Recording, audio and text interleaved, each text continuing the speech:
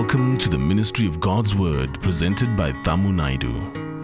Thamo is the apostolic and founding elder of Gate Ministries Santon, located in Gauteng, South Africa. Blessed with worldwide travel and teaching, his mandate is to communicate the ancient biblical blueprint for the accurate building of the Church of God. So let's get to the Word. Let's get to the Word. Are you ready? Are you enjoying the series? That's a very bad response. Are you enjoying the series on warfare? Prayer, session number 11, that's going on and on. I was saying to the Cape Town group yesterday that I have chosen to move slower than snail's pace with the series because this is a hot theological potato. And we have to be very careful how I present it to you. And I don't want you to get burnt eating it too fast. But at the same time, I have to do a lot of deconstruction, and it's a clinical piece of work. A deconstruction of inaccurate and sometimes illegal positions adopted in terms of our understanding of prayer and warfare. And sometimes while I'm building, I'm also deconstructing. Because you cannot lay new foundations into places where old foundations have not been removed. And sometimes we have to use the Jeremiah principle of uprooting, tearing down, and throwing out things before we lay foundations. All of us in our journey, if you have been a Christian for a long time, would have collected and absorbed and imbibed patterns of behavior related to your perception of prayer and of the devil. And often, because of those perceptions, they become habits in our lives. They become practices. And we get encumbered with baggage that we should not be bothered about. And so my prayer is that through the series, as I'm doing it slowly and repetitiously, that you will understand how important it is to get a very clear view of who you are, what your privileges are, and how and where and why you can do certain things in the family of God. The more I'm doing the series, or the more I'm studying what I teach you, the more I realize how privileged we are as a people of God. We have so much of authority.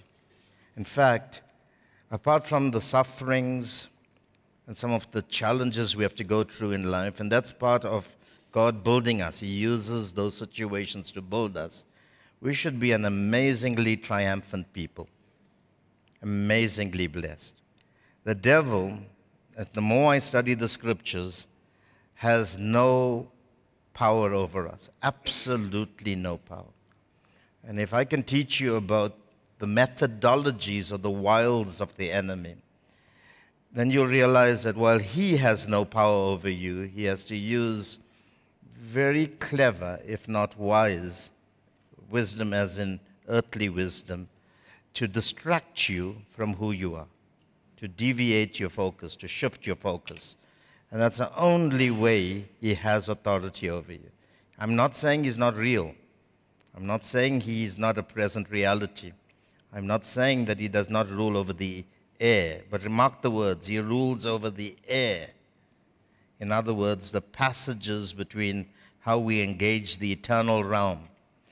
He may be the prince of the cosmos or this present age, this present aeon. He's managing the time by managing the systems, but he is not the owner of anything.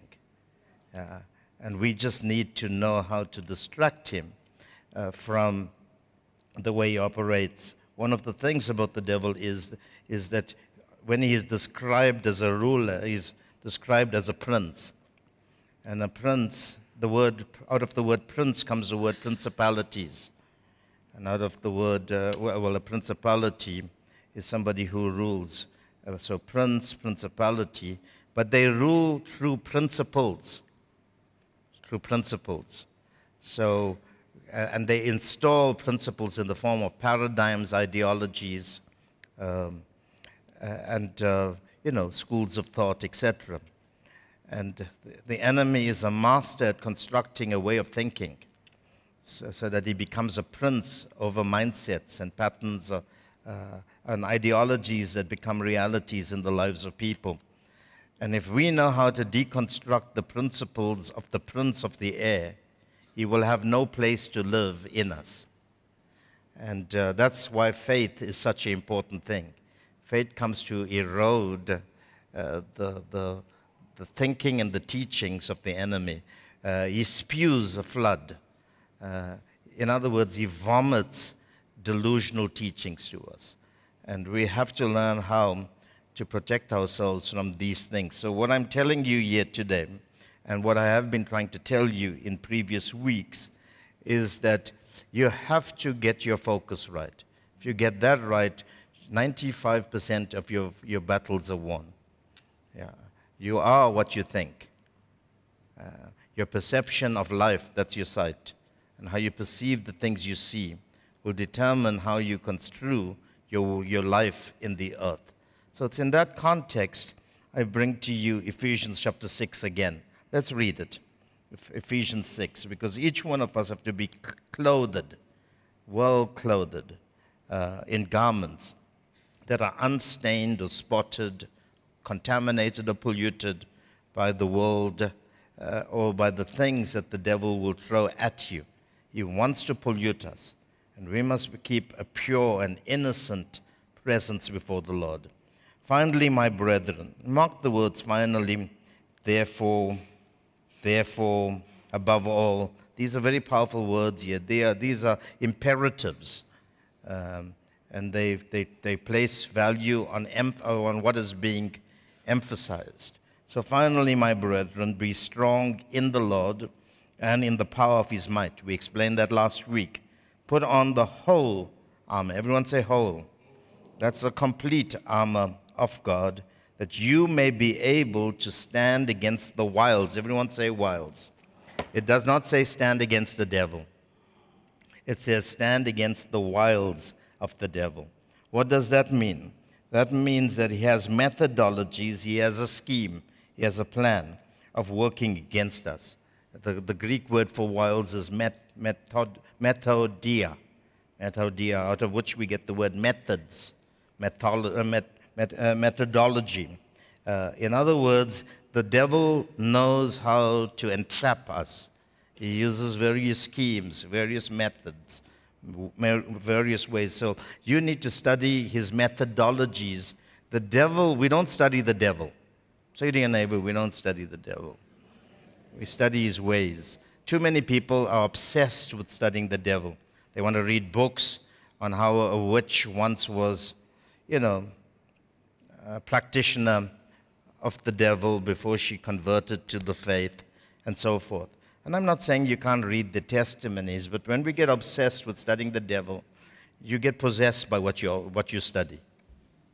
Okay, and that's how we produce some strange patterns of behavior. So when we talk about the methods of the devil, we are literally talking about his way, his path, his road, his route, his key. He has a procedure, a mannerism to the way he does things, and you have to know that. You have to know how to shift your focus. When I had the experience with being burnt, I could have built a theology around how the devil, caused for me to do something so silly. But I realized that his methodology is to distract me from my focus. And I had to learn how not to be distracted, but focus. Focus on how I can learn from, in being a better person through the experiences I've had. And each one of you here, each one of us here, are faced with many distractions. And you need to learn how to stay focused. That's what it means. It's a very complex word, this, and it's steeped in classical Greek, the word methodia. But I don't want to get caught up with that. All I want to say is that you may be able to stand against the wiles the methods of the devil, not against the devil. The devil has been defeated already on the cross of Calvary. He's been stripped of his powers. He goes about like a roaring lion, but he can't bite anymore. It's a comparison, like a roaring lion. He goes about like a roaring lion. That's what it says. And sometimes the roar is what intimidates, what freezes us, what causes us to fear. That you may be able to stand. Everyone say stand. And this is the word histemai. Okay, histamines, histamic, the medical terms, antihistamines, comes from this word stand. It means if you know how to stand, you will create a shield around yourself that will stop any attack against you. Like an histamine is there to protect your body from an allergy or something of that sort. Okay, so it comes to arrest a breach in your human body. When we learn how to stand in the way God wants us to, we create a shield around us. We create a presence around us. There is a protection that comes. You know, if you can only in the Spirit see how well protected you are when you stand in the Lord. Remember what I told you last week. We don't stand in anything, but we are strong in the Lord and in the power of His might. Not in our own strength. Not in how many hours you've fasted and prayed. Yes, fasting is very important. Prayer is very important. But you stand in the Lord. Your state, your condition, your whole stature is in the Lord. And this is very important. That you may be able to stand against the wiles of the devil, for we do not wrestle. Everyone say we. The word we here is the word ego. I'm going to talk about that more. This is a very controversial word. Ego is a self-centered, conceited.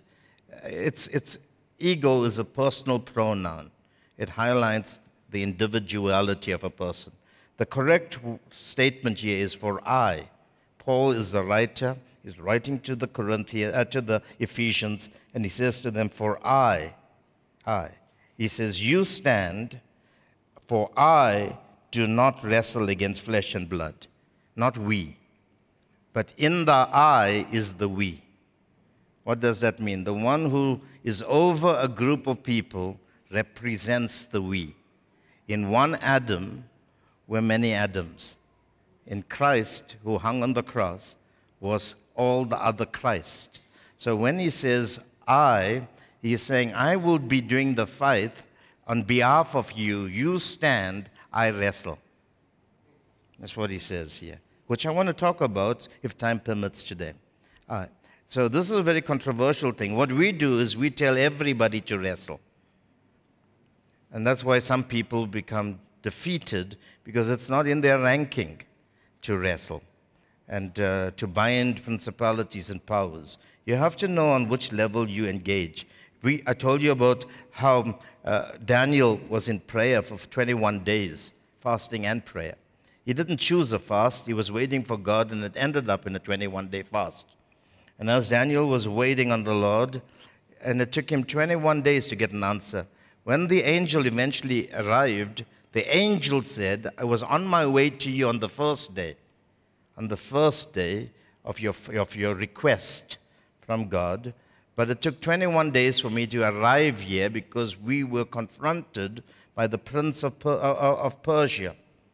And the prince of Persia contended with us to a place where we could not overcome him. And we needed assistance. And that's when God sent Michael to help with the warfare. What is the point I'm making? Even angels can't overcome certain things despite the fact that they came from God. They came from God, and they had to wait for recruitments, for support. They needed others to come to strengthen them. Similarly with us, you have to understand that while we all are equal in God, we are all the sons of God. We all are co-heirs with Christ, joint heirs with Christ. While we are all connected to the same family, we all have the Holy Spirit. But when it comes to warfare, there's ranking. And Paul is saying here, for I do not wrestle against flesh and blood, but against principalities, against powers, against the rulers of the darkness of this age, against spiritual host of wickedness in the heavenly places. That's what he says. Therefore, so while he's shifting from them to him, now he comes back and he says, therefore, take up the whole armor of God that you may be able to withstand. Everyone say withstand, which is the equivalent of standing. This is the word anti-stemi, which means resist. This is like how you take, medication to resist the flu or to resist an allergy and so forth. Therefore, he says, while you take up the whole armor, let me do the battling. And there's a warfare that apostles do that normal people in the body of Christ do not do. And we understand this. There's protocol to everything. There's certain things the president of our country can do that every one of us in the country can't do. That does not mean the president is more important than us. It's simply, you know that we're in a democracy and every person is equal according to the constitution of the country. But that does not mean that because you're equal, you can do anything and everything. There's a ranking. There is order. There's structure. And so forth. People need to understand this. You can go to the army. You can go to the army and join. You can enlist in the army. You could be a professor in a university and have a general that doesn't have a couple of degrees like you. But when you go to the army, no matter how powerful you are, you will have to submit to a certain order. There's ranking there. In the British Army, or in the, Harry was it the Air Force? In the Air Force. He's a prince. He comes from the royal family. But when he went to the army, he was no different to any soldier. In fact, he had to start right at the lowest rungs of the army. And he had to submit to people above him. And there was an order and a structure. Similarly, when the imagery is given to us that we're the army of God, we have to understand on what levels we can engage. There's a lot of people, this crazy stuff. I humbly say crazy stuff. This crazy stuff, getting a few people together, whether it's women or men or a mixed group, and saying, let's bind some principality. That's why we've caused such harm and danger. And some people have been damaged in their minds and in the emotions, and families have been attacked.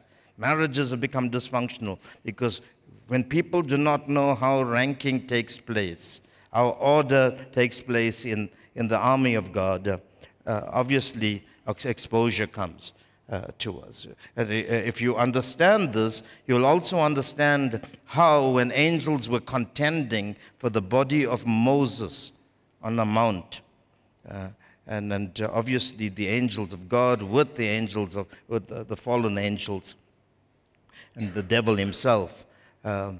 The angels will not even want to bring an accusation against those who were trying to take the body of Moses.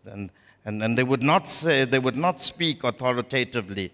And eventually when they did speak, they quoted the Lord and not themselves. They said, the Lord rebuked you, not us. But in the church today, we got this lawless, almost foolish way of practicing warfare, where we think we can just do what we want, when we want, and devils don't understand. Devils will just listen to us. I'm not saying that you can't cast out demons, but when you're talking about principalities and powers and spiritual wickedness in heavenly places, then you have to understand it takes an ambassadorial anointing, an apostolic grace, truly a head of a family or a head of a whole group of people that can exercise that level of spiritual engagement. And those are some of the things that we need to start to understand when we talk about shields today. He says here, therefore, take up the whole armor of God. And this is where every one of you have to come in. And I will read 1 Thessalonians chapter 3 again for us here today. Therefore, take up the whole armor of God that you may be able to withstand in the evil day, and having done all to stand. Not wrestle, not fight, Stand. I mean, see how many times the word stand is used here. More than 4 times. Stand, withstand, stand. Stand therefore. Verse 14. Stand therefore, having girded your waist with truth. That's your spirit with truth. Having put on the breastplate of righteousness. That's your soul covered with divine templates and designs of how you should exist. And having shod your feet with the preparation of the gospel of peace. That's your physical existence. Your feet represents your physical presence on the earth. So your spirit, soul, and your physicality, your physical being must be covered. And your feet shod with peace. That's why wherever you go, peace, shalom, must become a reality. Are you understanding? We're not people of war, of debates, of arguments, of sarcasm, of behaving badly. Wherever we go, we bring peace. And only when people reject us, then we dust our feet. And we say, okay, we brought peace to your house, but if you don't want peace, then we remove our presence. And that's when chaos comes and confusion comes into those realms. Are you with me? And having shod your feet with the preparation of the gospel of peace. Look at verse 16, above all. And this word, above all, is a very powerful word. It highlights what God wants to emphasize. Above all, well, you must get everything else in order. The first order is that you must stand in the Lord and in His strength. You must understand that while you standing, there are those individuals over you that will be fighting for you. Okay, fighting for you. There's an immunity. I'm telling you, I'm seeing an immunity that will come over whole groups of people when they know how to stand in the Lord. And how God will use certain individuals to bring preservation and protection over groups of people. Look at what it says here now. Above all, taking the shield of faith. Everyone say shield of faith. With which you will be able to quench all the fiery darts of the wicked one. And take the helmet of salvation. Put it on your head. Protect your mind with understanding how you were saved.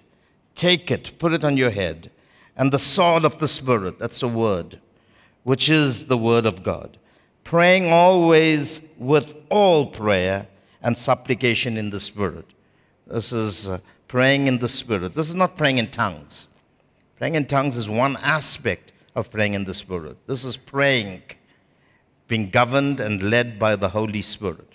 Praying in the Spirit, being watchful to this end, with all perseverance and supplication for all the saints, and for me, that's Paul, that utterances may be given to me, that I may open my mouth boldly to make known the mystery of the gospel, and to announce to the various parts of the world that I would be given the authority to what the good news is, to bring peace, to bring good news to different realms in the earth. And so Paul is highlighting this, for which, and he uses a very powerful word here, I am an ambassador. Okay, a very senior elder, a presbyteros, a legal person that will act on behalf of the Lord in the regions that I am. And the word ambassador is a powerful one here, in chains, that in it I might speak boldly as I ought to speak. And you go on and read. So here's the points that I want to highlight here today, and it's very, very important. For a house to enjoy spiritual immunity, you have to make sure that you're well clothed from head to toe, in your spirit, your soul, and your physical being in the Lord. You have to put on the clothes. I told you last week that David could not go to war in Saul's armor because it was not tested and proven. You must develop in every part of your being, you must develop how you exist. And whatever you do, you must know it works for you because you've tested it. I'm not talking about an ideological or theoretical covering, you must develop a helmet, a breastplate. You must know how to keep a belt on your spirit, on your loins. You need to know how to have your feet shod with the preparation of peace. You must have at all times a shield of faith and a sword of the Spirit. Every one of us must be well clothed. If there are breaches in your military apparel, if you do not know how to be combatant in being clothed right, then I can tell you the enemy has a right to attack us. You must understand that. There are things that it's very difficult for me to say here, very difficult because of the controversies it could cause. But in you being prepared, that's when God will raise up apostolic grace over households and huge territories in a given region to bring about protection on another level. I'll talk a little bit about that today. But standing is important, and this is one of the things I want to highlight. It's found in 1 Thessalonians chapter 3. I know I've repeated this last week or mentioned it last week, but I want to highlight something for us here. There's something insinuated in the statements of the Apostle Paul. And this is what he's going to say, and I'll explain it in the weeks ahead. Paul is saying that the strength of apostolic warfare at cosmic levels, warfare that will take place at higher levels than just the domestic challenges that we would have. Paul is saying that the strength of warfare that takes place at the highest levels will be subject to how strong local houses are. In other words, if a local house and people in that house are continuously plagued, not covered properly, not positioned right, then the strength of apostolic thrust, leverage, will weaken. It will hemorrhage. It will leak power. That's what Paul is saying. In other words, what Paul is saying is, if our houses know how to stand in the Lord, being clothed from head to toe, in the armor that God wants for those houses, then we would be able to see warfare take place on a level that we've never encountered before. Warfare will take place. We will see great breakthroughs take place in the earth. And most of us know that we need to cleanse environments of demonic activity. There's principalities and powers and spiritual wickedness ruling over our land. South Africa is a good example of that. There's so much of wickedness in our land, so much of evil, that we cannot just be a community that enjoys immunity from the attacks of the enemy without cleansing our land of demonic activity. Okay, and demons are ruling, principalities are ruling from as high up as the government of our country and many other countries in the world, and in every echelon of governance. And some of you that are in key positions will tell you of all the demonic activity that's taking place in our country at various levels. And how are we going to remove them? By you learning how to be strong in the Lord. By you learning how to be clothed from head to toe. This is very, very important. Now let me read the scripture for you. It's 1 Thessalonians chapter 3. Therefore, brethren, in all our affliction and distress, we were comforted concerning you by your faith. By your faith. For now we live, if you stand fast in the Lord. Say to your neighbor, if you stand fast. In other words, he's saying our existence, our efficacy, our ability to exercise the things that God has called us to do is subject to how strong the houses under the jurisdiction of apostles are. Okay, I can speak for you, and I can speak to live streaming today to many houses that are under my oversight in the earth. The strength of our reach in the nations and the strength of the energy and ability locked up within those that have been called to give oversight to global communities is subject to how strong local houses are. That's what he's saying here. This is a causative principle for now we live if you stand fast in the Lord. We cannot have a bunch of people tossed to and fro by every wind of doctrine, unstable, unrooted, not grounded, not steadfast, not faithful, not obedient. They don't understand their salvation. They still have personality crises. They don't know who they are. The one day they're a son of God, the next day they're a defeated whatever. You can't be like this. You have to know how to stand fast. In fact, the portion of Scripture says in 1 Corinthians 16:13, it says, watch, stand fast in the faith, be brave, be strong. Watch, stand fast in the faith, be brave, be strong. The strength of a local house determines how much of work we do in the earth. There are days when I know for a fact that my energy is completely weakened and depleted, not because of my frenetic travels, not because of that. And it's not because of my physical activity. It's because in the spirit I'm completely drained. And I know that that draining is caused by people not learning how to stand in the Lord. I don't know why it is like that, but when we do read 2 Corinthians chapter 10, in the weeks ahead of us, you will find that Paul says, I cannot go beyond you. He's writing to the Corinthians. And he says, only if you absorb and fulfill everything I've taught you, God will shift the horizons or redefine the boundaries for my engagement. So it's of critical importance in this church we all learn how to stand in the Lord. And let me speak in very narrow language here. Very narrow language. You standing fast is not just simply for the benefit of those who have been given apostolic oversight over you. You standing fast will benefit you in your personal breakthroughs also. So don't think you're doing it for somebody else, but you're also doing it for yourself. Your strength will also bring victories for you.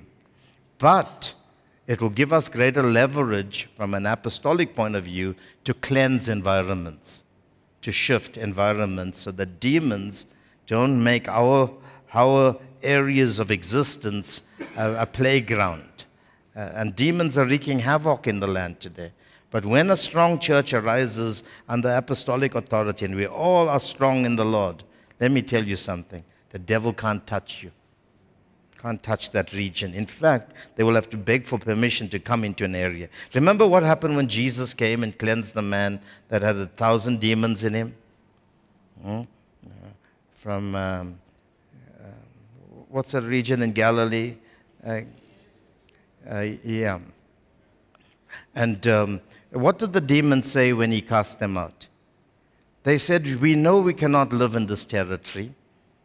So how do we now continue to exist because our time has not come? And Jesus, and then they said, would you allow us to go into the pigs? And Jesus said, okay, go into the pigs. And they had no place in the land to dwell. The pigs were driven by those demons into the ocean, and they drowned. That's the point I'm making.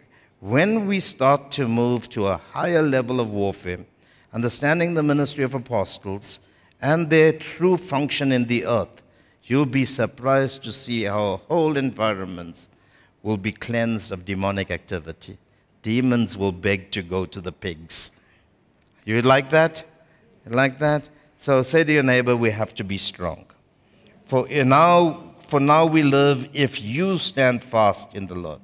For what thanks can we render to God for you, for all the joy with which we rejoice for your sake before our God, night and day, praying exceedingly that we may see your face and perfect what is lacking in your faith.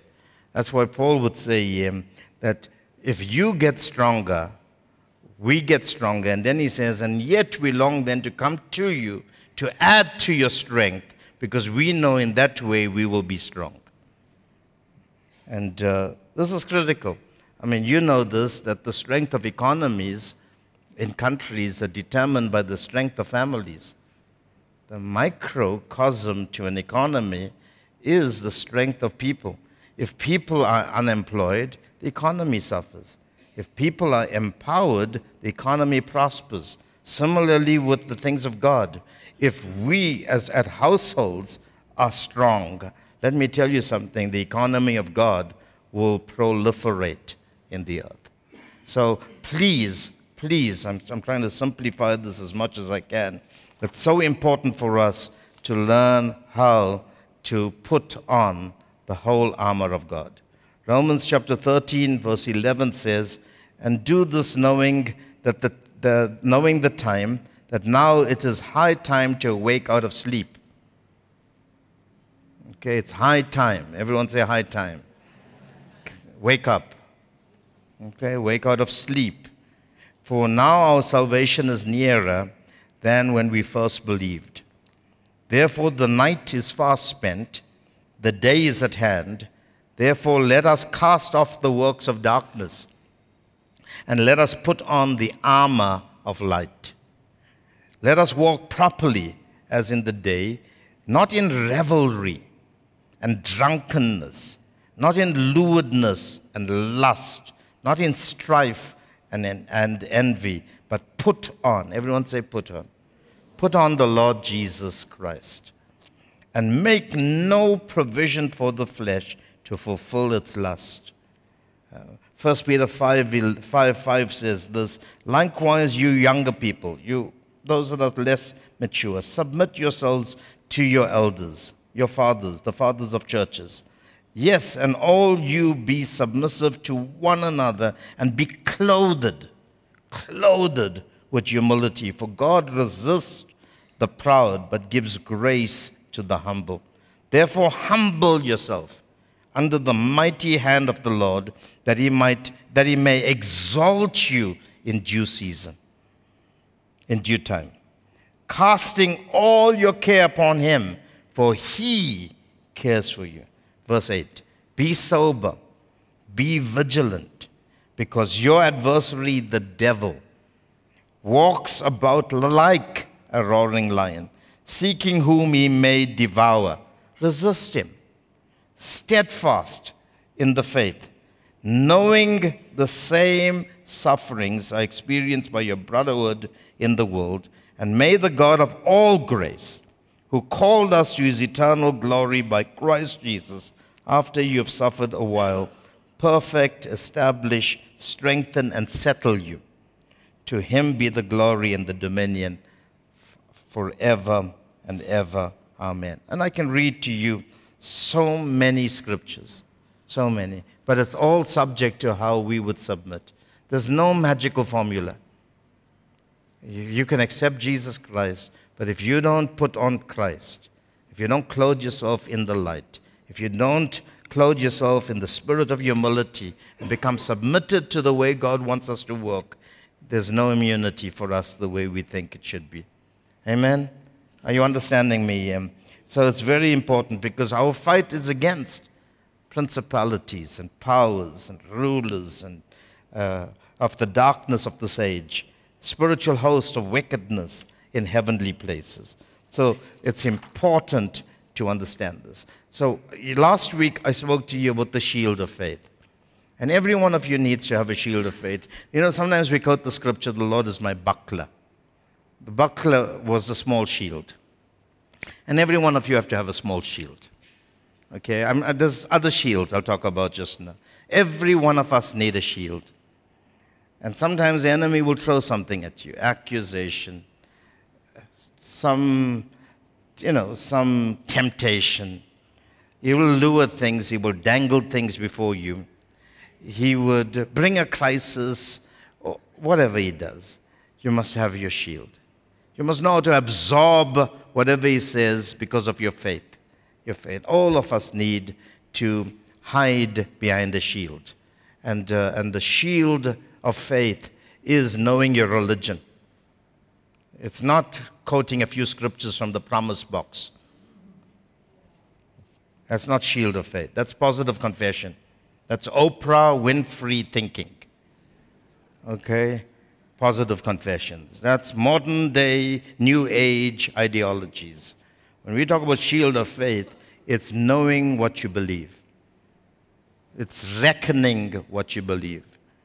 It's standing behind a whole house of understanding your faith.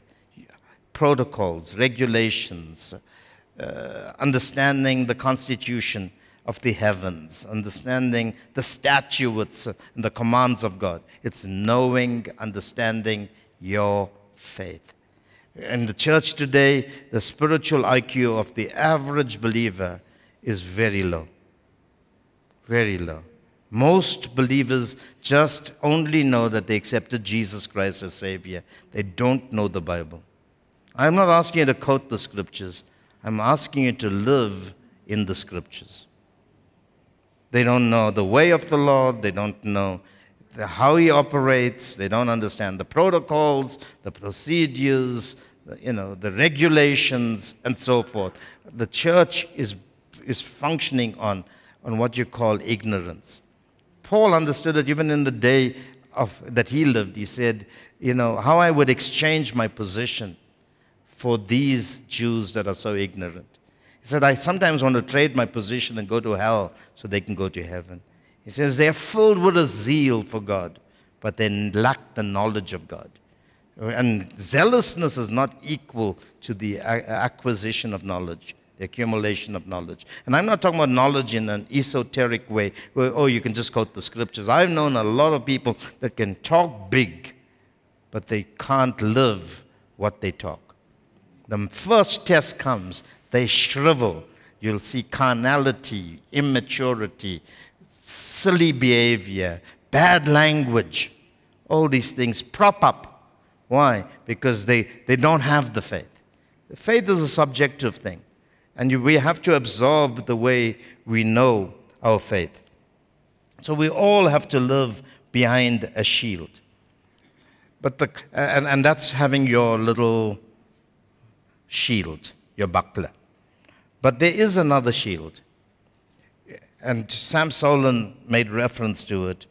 It's a shield that comes, the word shield is the word turios, and it means the stone that prohibits entry into the grave. Into the grave. Remember the stone that was placed in front of the grave of Jesus and sealed by Roman soldiers so that his dead body would not be taken out, stolen at night?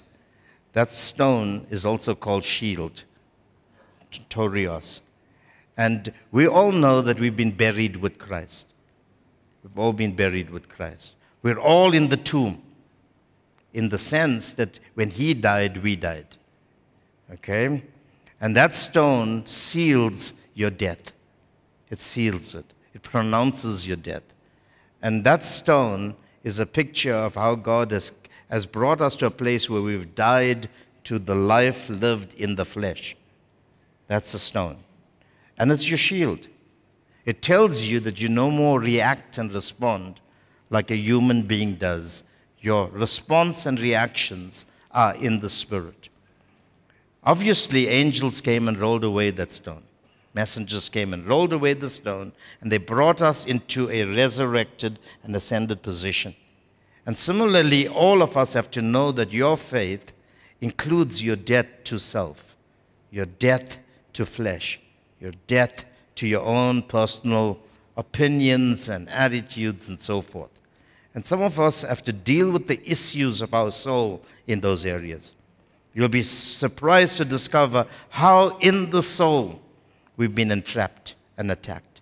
How in the soul the enemy has robbed us of what we need. Some of us are living in the historical and distant past of our upbringing. And that cave where the stone is, that shield is trying to tell you, come on guys, you've died to that. Now if you want to live, you have to live your life in Christ, no more in your flesh, no more in your past. And we have to grow up to that. So there's a stone that God puts, and it becomes a shield to us. So when the enemy attacks me and tells me about my past, I tell him, no, no, no, no, I'm dead. I died to that. And now my life is lived in Christ. I'm no more living in that distant past. And it doesn't have to be a sinful past. It could be a negative experience in your upbringing. It could be some encounter with your father or your mother. It could be something, as Dr. Sam would say, that may have taken place in the womb, and somehow your subconscious has registered it. Because remember, at conception, life is being formed. And that's why God hates abortion, because of that conception that takes place right in the womb. And sometimes, feelings are formed there. And sometimes we allow that to resurrect in our lives in the future. And they become an enemy to us. In so many ways, they attack us.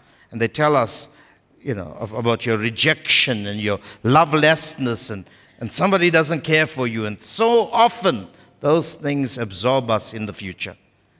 And my prayer is today that you would hide behind the stone and remind yourself that it's no more you that lives, but Christ that lives in you. You understand? The words for shield of faith, it does not only speak of a small buckler, a small shield, or a stone that is in front of your tomb. Okay? But it also speaks about a door. A door. In the early days, and you would probably see this in movies, especially classical movies that go back to the days of the Roman Empire and the Greek kingdom and so forth, you will find that shields were the picture of a door. In fact, a shield was as high as a man, and it covered him from his head right to his toe. And they called it a door. They called the shield a door. So you would not be able to see a person. You'll see the shield. And they would use those to protect themselves from the fiery darts or the attacks of the enemy. I want to say, and a door is a very powerful symbolism. The door speaks about a man. Behold, I stand at the door and knock. If you want to come into somebody's house, you have to knock on the door, and the man of the house, the head of the house, has to receive you. That's what the Bible tells us. Doors are very, very powerful in Scripture, and they speak about people who head families. In the case of the New Testament church, elders over households, or apostles over whole groups of people. Apostles over whole groups of people. So doors are learning how to hide also, and doors are a form of security. They speak about gates. They speak about gates, portals of entry. And I want to say to us that your shield of faith must be multi-layered. I'd like to go into all the scriptures, but time will not permit me. Multi-layered. You must have your little shield. You must know your faith, that you've died to yourself, and you're hiding behind the stone that keeps your body from the world out there, unless the angel removes it. But thirdly, you have to learn how to hide behind those who lead you. Those that lead you. Now, please, I don't believe that you worship people. I don't believe that you idolize people like myself that lead this house. I would not allow anyone to idolize me wherever I travel. I find it difficult to even give my bag to be carried by somebody. That's simply because this is not something that happens in the flesh. But I also understand at the same time that God places people over you to protect you. I understand that. Doors in the scripture, if you read the city of God, of walls and gates, of walls are apostles, doors are the patriarchs over the 12 tribes. These are fathers over whole groups of people. And when the Bible says, lift up your heads, O ye gates, it's saying to the fathers, lift up your heads and let the King of glory come in. Fathers bring the Lord into a city. So if the enemy has to come in, he has to come first to burn your gates and attack your walls. That's the only way you can get into the city of God. And we are protected. There's a shield that comes around us, and that shield is people. I don't know why God does this the way He does it. I would like to think that He is the shield, but I understand the corporeal principle. The corporeal principle is that God uses people to protect us. And Paul understood this. Paul in Acts 20 says these words before he would speak of his death. And they wept when he told them he's going to go, never to come back, and he's dying. He's going to die. They wept. And he said to them, but when I do leave you, wolves will come amongst you if you don't know how to protect yourselves. Now, how can he say that? Most of the time he was not with them. Paul was in prison for long periods of time. And when he wrote certain portions of Scripture, he wrote it from prison, like the book of the epistle to the Ephesians. He wrote it from prison. So how would Paul come and say, wolves will come amongst you? Because he's been an absent apostle. He was never present with the Ephesians for long periods of time. But his physical presence from the earth, the removal of his physical presence from the earth, would automatically open the door for wolves to come in. Let me tell you about shepherding. David was a young man who had no experience in war, but was placed over his father's sheep. For the lion and the bear to get the father's sheep, it was determined by how the shepherd would look after the sheep. And David had no casualties amongst his father's sheep. He said to Saul, not one of my father's sheep was lost, because I look after them to the point when the paw of the lion and the paw of the bear came against my father's sheep, I protected it with my life. And because I delivered the sheep from the paw of the lion and the paw of the bear, I will be able to deliver Israel from the hand, the paw of the Philistine. What is the point? There is a divine immunity that comes. Now you know that a little boy can't take a lion. I stood before a bear. I mean, I'm small, but that bear made me feel smaller than I was. What's the point? Very simply, these are huge animals. These are beasts. These are the wickedness we're talking about in the world. But somehow or the other, when you understand that there are shields, there are doors that protects you. That's why the Bible tells us God stands at the door and knock. He cannot even come into our house without first showing it to first coming to convince the father of the house about how he wants to come and sup with the family, have a meal with the family. Spiritual engagement takes place through doors. You know the principle of the spying out of the land. 12 fathers of 12 tribes, the heads of each tribe, were sent to see the land. Only when they gave permission or rejected was God able to determine what to do. When the 10 said we don't want the land, then God said, then you stay in the wilderness until a new leadership arises that says we can take the land. Fathers make huge decisions. The word for shield also refers to kings. Kings. And I'll go into the depths of what I'm saying later on in my series. When a king was righteous before the Lord, the land was immunized from attacks. Suddenly a shield would come upon the land. And when a king was unrighteous, the enemy just came in easily and plundered and took away whatever they wanted. There is a spiritual immunity that comes when the nation learns how to hide behind a shield. Say to your neighbor, we need to hide behind a shield. Amen? Now, the ultimate shield is the Lord. I don't have to tell you that.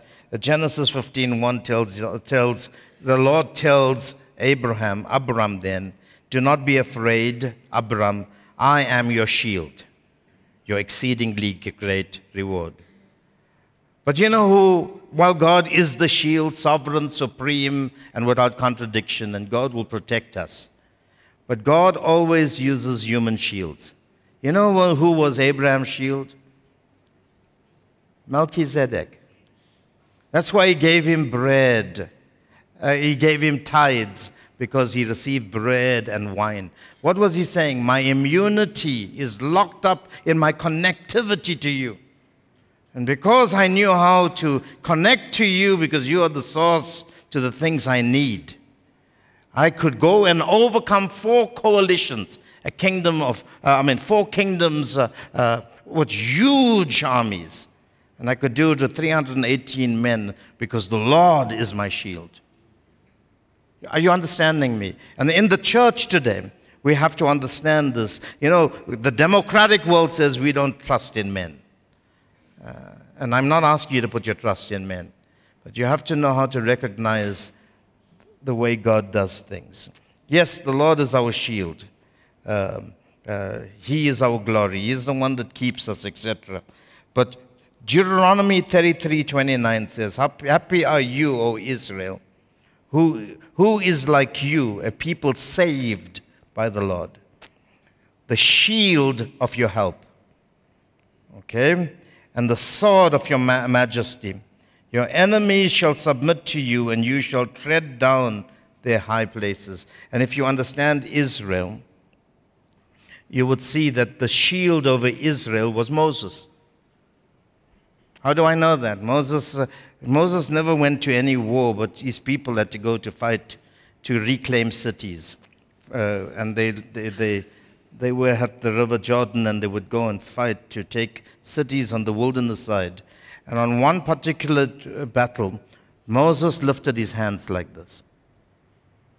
And as long as his hands were lifted, the whole nation they were winning the war. And then he got tired and his hands started to drop. The moment he started to drop, the energy of the people waned, and defeat started to come to them. And then Aaron and Ur came and they lifted his hands to the point where they couldn't even hold it up long enough, so they put stones under his hands on either side just to keep it up.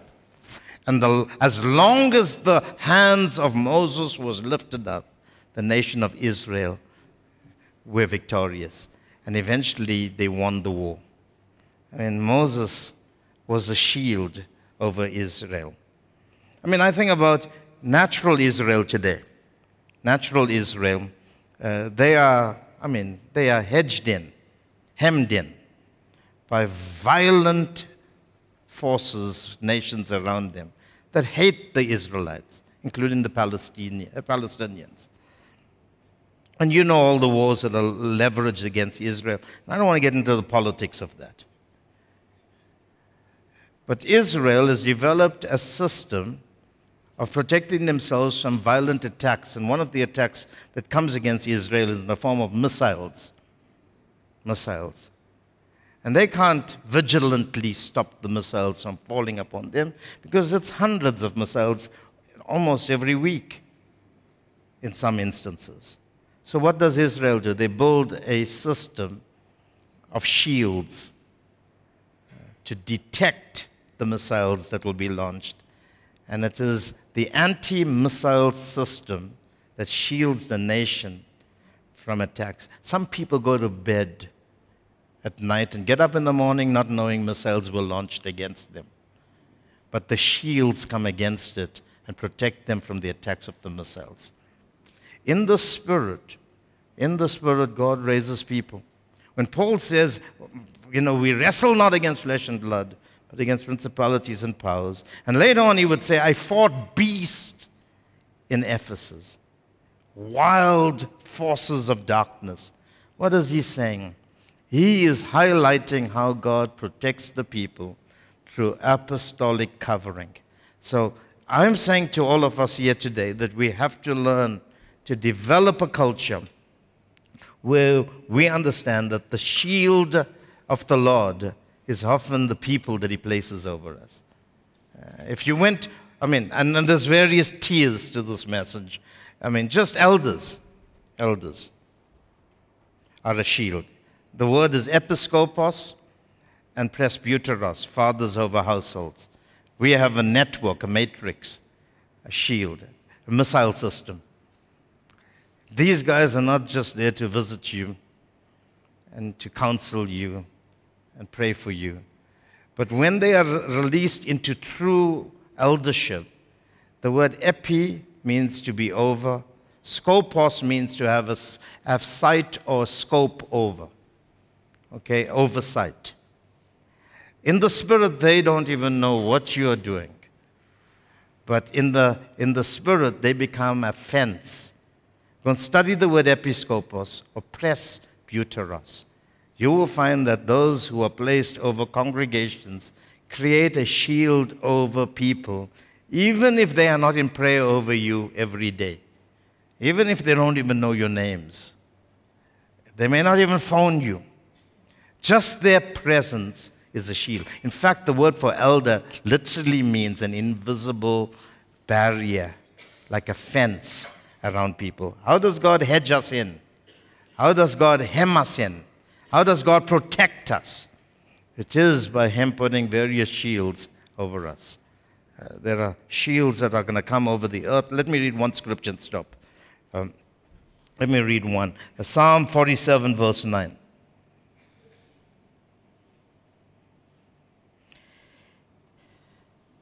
And it says this in 47:9. The princes of the people have gathered together. The people of the God of Abraham. For the shields of the earth belong to God. It's not saying the Lord is the shield here. It says the shields of the earth belong to God. He's referring to the princes of the land. He is greatly exalted. Psalm 89 verse 18, for our shield belongs to the Lord, referring to David, and our king to the Holy One of Israel. In other words, like David knew how the Lord would protect him, David also knew that he was a shield over a people. That's why righteous leadership, godly leadership, submitted leadership is a critical part of our spiritual development in God. Let me tell you, in this country or any country in the world, there's no safety. And I'm not saying that we are guaranteed safety, but what I'm saying is there's a greater security when you know how to come under submission to the way God protects us from the works of the enemy. Amen? Say to your neighbor, the shields of the Lord the shields of the earth belong to the Lord. Okay? The shields of the earth belong to the Lord. I will talk a little bit more about that in the days ahead. I want to crawl into this because it's a very difficult subject to communicate. Are you ready to see the protection of the Lord? Are you ready not to worship men, but to see how the Lord, through a corporeal principle, exhibits himself in the earth? And that's why we need to raise up true apostles today, not people that just carry a title, because those are the ones that will bring protection and preservation. As much as we, the elders here, protect households, like David taking care of his dad's sheep. That's the way God protects us. So come, let's stand. Let's appreciate him. Aren't you happy to be protected? Yes. Aren't you happy to be? That's why being connected to a house is so important. You can't be disconnected. Your preservation, your security, your immunity, your prosperity, your existence, your safety lies in connection, in belonging. And amongst us, no migrants. Okay, no gypsies. No aliens. All sons of God, all children of the Most High God. Okay, I've tried to keep this message as simple as possible, but lift your hands and ask God to give you an understanding. Ask Him to help you to see how He takes care of us.